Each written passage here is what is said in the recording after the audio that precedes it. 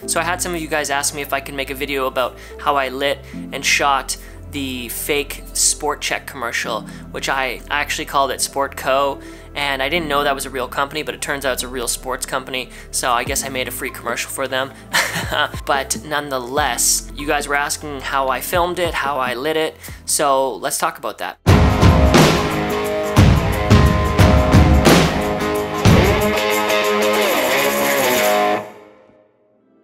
So before we can actually talk about how we film this, let's talk about the pre-production, because I think that's just as important leading into how we film things. So the pre-production for this started out with me coming up with some type of story for my basketball player. I knew I wanted to shoot something basketball related. I knew Tom, who plays basketball, and he's actually really good at playing basketball, so I was like, let's get him, he'll be cool. And I kind of had this idea of this lone basketball player going out to visualizing himself shooting hoops and just sinking them in the net and really visualizing how he's gonna go and practice and hyping himself up. So that was basically the story. The second thing that was important to the pre-production of this commercial was, what was the style gonna be? I love Nike style commercials, Sport Check commercials, sports commercials, and funny enough, I don't play any sports. The only sports I ever did was competitive rock climbing. I've never played like hockey or baseball or basketball, but I love filming action. I think it's super exciting to film that. The third thing I had to do was location scout. I had to go find a location, and I was actually lucky enough that Tom, my subject, said he has a court that he goes and practices at all the time, and they have lights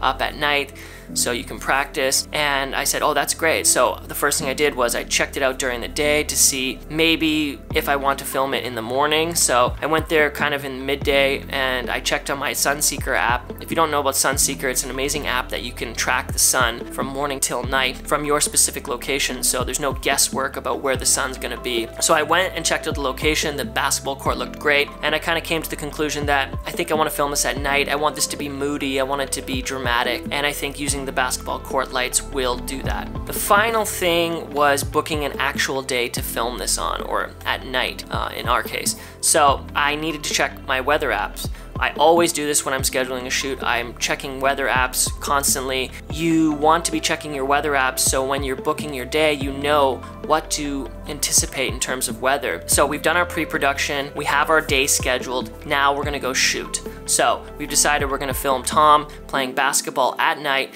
at the basketball courts when the lights are on. And the lights are on at the court from 8 till 10 p.m. at night. So we got there at 8:30, so we only had an hour and a half to shoot this, so it was a very fast shoot. I was working by myself, other than Ian, who was filming my behind the scenes footage for the commercial we made for creating your own sound effects. But the biggest thing I ran into when filming this was I planned on using the court lights. There was 4 court lights. There was one light at one basketball net, one light at another basketball net, and 2 lights across from each other on either side of the middle of the basketball court. So we had 4 lights total. So basically we had 4 key lights lighting from all angles, which caused a huge problem, which I didn't think of in terms of shadows. So it seemed no matter where I turned, I was seeing my shadow.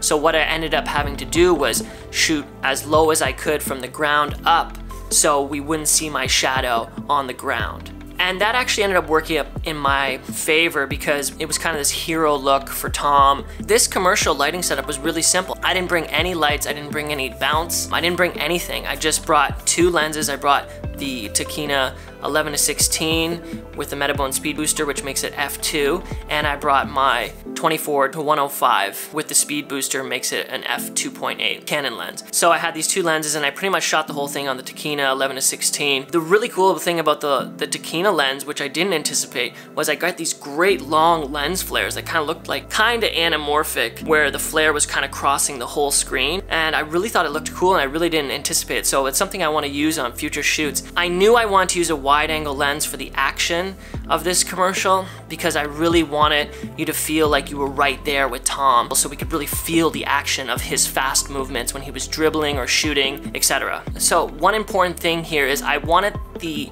action in the film to feel very fast and very real, so I changed my shutter angle to 90 degrees, which allows you to have more staccato feeling with the film. There isn't as much motion blur like if I had it at 180 degrees. When I shot the slow motion stuff, I had changed it back to 180 degrees, but when I was shooting the real-time stuff, it was all 90 degrees. And in addition to that, I was very close to Tom, so we could really feel the action and be right there with him when he was shooting. And I really think it worked well. The biggest thing I had to learn as a cinematographer was backlighting. And I don't know why it took me so long to realize that things look so much more beautiful and cinematic when you have the light behind your subject or your object that you're filming to create cinematic footage.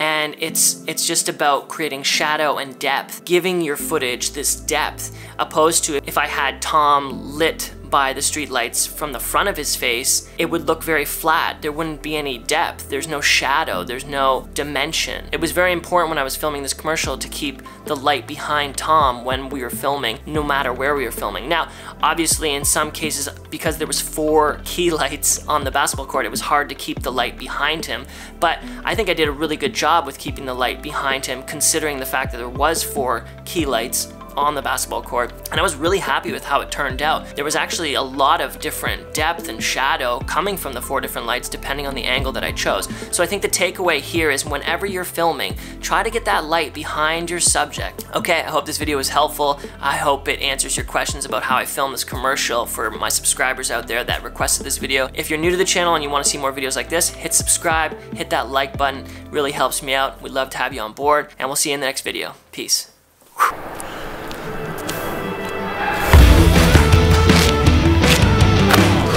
Can't guard me. Can't guard me.